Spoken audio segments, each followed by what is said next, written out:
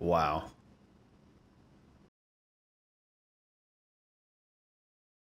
Hey guys, welcome back to News to the Sign, where we discuss comics, movies, games, and more. Glad to be doing a full face video right here. Here to talk to you about Spider-Man No Way Home. Now, Spider-Man No Way Home was just incredible. It was amazing, okay? And I mean every single word of it. Like, it was an incredible movie. I loved it. And, you know, there are just minor problems, but aside from that, the movie was fantastic. Now, I've been actually thinking about how to do this review. How do I do it without getting into spoilers? Because in order for me to fully express myself, I feel like I need to get into spoiler territory. But I won't. So this is a non-spoilery review, so don't worry. I will be posting my spoiler review sometime maybe next week. Just give it a little time. Make sure that a lot of people, at least the majority of you, have seen Spider-Man No Way Home. But if you haven't, I urge you to go check it out as soon as you can, because I think you're all going to love it. Anyways, Spider-Man No Way Home stars, of course, Tom Holland as Peter Parker Spider-Man, Zendaya as MJ Michelle Jones, and of course Jacob Batalon as Ned Leeds. And some other characters like Marissa Tomei, who plays Aunt May. And this movie, by far, out of the Homecoming trilogy, it is the best Spider-Man film. Now, I don't know why, but I just had wished that John Watts had put a little bit more effort in as far as making a good quality replay value Spider-Man film, such as Spider-Man Far From Home, to say the least, because Spider-Man Far From Home is my least favorite out of the three. Homecoming was decent. It was a very good time. I really enjoyed Tom Holland in that film. And he was great in Civil War, of course, when he first appeared in Captain America Civil War. But Spider-Man No Way Home, by all means, and when I say this, Spider-Man No Way Home is a Spider-Man film. And what I mean to say is that if you've been disliking Tom Holland as Spider-Man Peter Parker because he's got like this Iron Manification, like it's a term that I actually found out by reading an article recently, and I did a video about it. Because of the Iron Manification that Tom Holland's Peter Parker Spider-Man has had throughout the past MCU movies, if you disliked that aspect about him, well, you're going to love Spider-Man No Way Home, because Tom Holland is fantastic in this movie, and I think he's the best Spider-Man he's been since those films. Like, he is so Spider-Man. Like, in the other movies, he was more like Spider-Kid, Spider-Boy, Spider-Teenager, but this one, he's Spider-Man, okay? He is practically on his own in this movie. The villains, of course, I'm going to talk about them. This isn't really considered a spoiler, because if you've seen the trailers, well, you would know that at least 5 villains do make an appearance in this film. And they're done really well, because I did have my, where I was worried a bit on how they were going to handle that, because you know that every time a third Spider-Man movie comes out, Sony just has like this horrible habit of putting so many characters into the film that they turn out to be quite forgettable, honestly, and it always ends up being a total mess. Well, that's not the case. Thankfully, we can take advantage of the fact that we've seen a lot of these villains in past Spider-Man films, such as Doc Ock, played by Alfred Molina, Green Goblin, played by Willem Dafoe, Sandman, played by Thomas Hayden Church, Reese Fonz, who plays the Lizard, and of course, Jamie Foxx, who plays the Electro, who actually spoiled the film so much earlier this year by spoiling his character's appearance in the film. But aside from that, it's not really a spoiler, because you know that these characters are in the film and they all appear in the trailer. But I'll tell you this, though. If you think that was the moneymaker, if you think that me telling you that these characters are in the film is a spoiler, you are so wrong, because that's not what you're going to be going to the theater for. Yes, it's very exciting to see those villains make an appearance and fight Tom Holland's Peter Parker, but honestly, I'm only telling you a quarter of the spoilers, if you want to call it that, because it's not really spoilers at all. It's in the trailer. And if you were just lucky enough to miss the spoilers entirely, like the TV spots and everything, then you know what? Good for you. I'm sorry for revealing the fact that these characters are in the movie, even though they appeared in the trailers.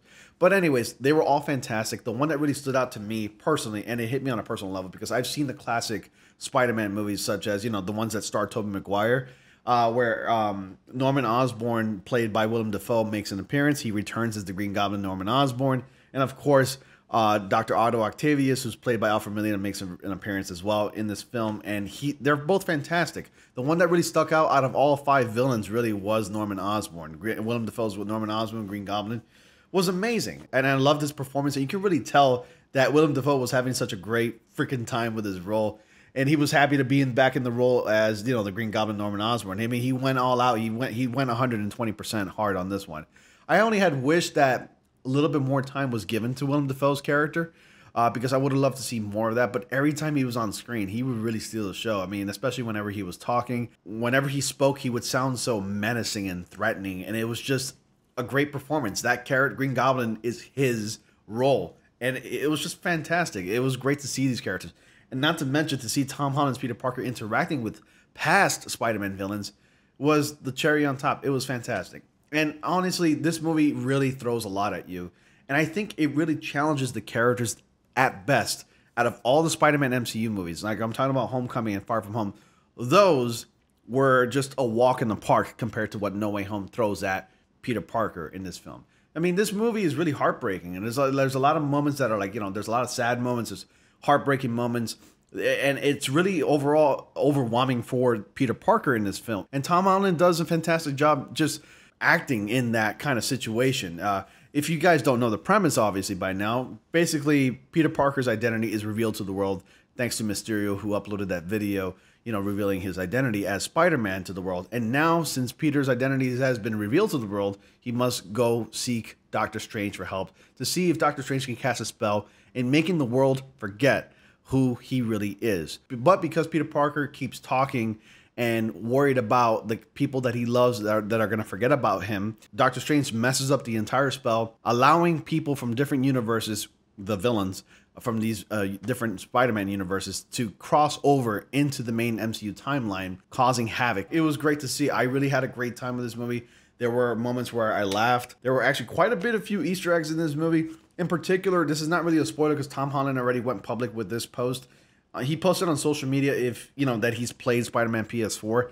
And if you play Spider-Man PS4, you're going to know exactly what Easter eggs I'm referring to. But they're in there, so definitely take a close look because when it happens, it's very brief, but it does happen. And aside from Easter eggs, there are different Easter eggs, obviously, just littered all over the place in this film. So definitely go ahead and look for those as well carefully because you're going to have a great time with that. But aside from that, the performances were wonderful, especially Tom Holland's Peter Parker. He really stood out the most. I can't praise his performance enough because I think what I wanted from the MCU Spider-Man, and this is something that I personally felt, and I'm sure a lot of you Spider-Man fans have felt this, throughout these MCU movies and throughout his appearances in the MCU in different various films like the Avengers and Captain America and his Spider-Man movies, I've always felt that this Peter Parker has had a bit of a handicap, more like he's been spoon-fed way too much. To elaborate further, is that he's had too much help, especially from Tony Stark, Iron Man, and other people. I feel like he was always incompetent and he couldn't really resolve his own problems. But this one, like I said before a little earlier, that Peter Parker really is challenged here. And he basically resolves his issues on his own for the most part.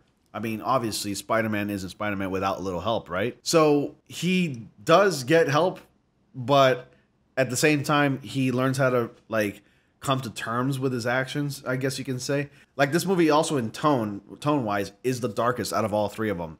And I kind of wanted to see that. Especially, how a lot of the comics in Spider-Man, there are moments where Peter Parker just goes to a very dark place and he becomes someone that you wouldn't want to trifle with. But this one really brings that to light here, or should I say to the dark here. Because this movie has everything that a Spider-Man fan has always wanted in an MCU Spider-Man movie. Those moments were in past Spider-Man movies, but this one, it has a good moment, and it makes you wonder, would Spider-Man really do such a thing? There's a moment in the movie where something happens and Peter isn't really himself in a way, but at the same time, you're like, you know what?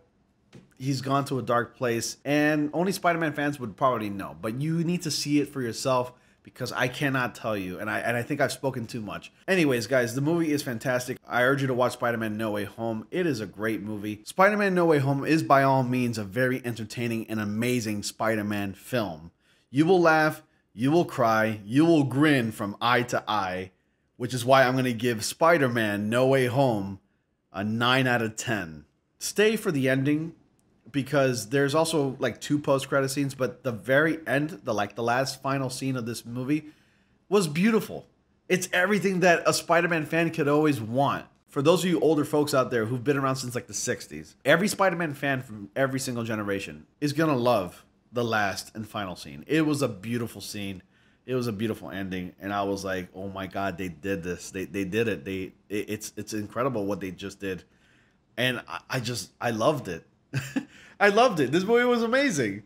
Anyways, guys, that's my review for Spider-Man No Way Home. What did you think of it? Have you seen the film? If you have, do not post any spoilers. Not just yet. Maybe wait about a week, and then we can go ahead and talk about it in the comment section. But for now, try not to post some spoilers because I know people are not going to be able to watch it tonight, and they're probably going to most likely watch it either Saturday, tomorrow, or if not, Sunday. But anyways, wait about a week or so, then start talking in the comment section, and then we can have a good time talking about the spoilers. But thank you guys so much for watching. Stay tuned for my spoiler review of Spider-Man No Way Home. That's coming really soon. And once again, guys, be sure to like, comment, subscribe, and click on that bell notification so you don't miss anything. I'll see you all in the next comic panel.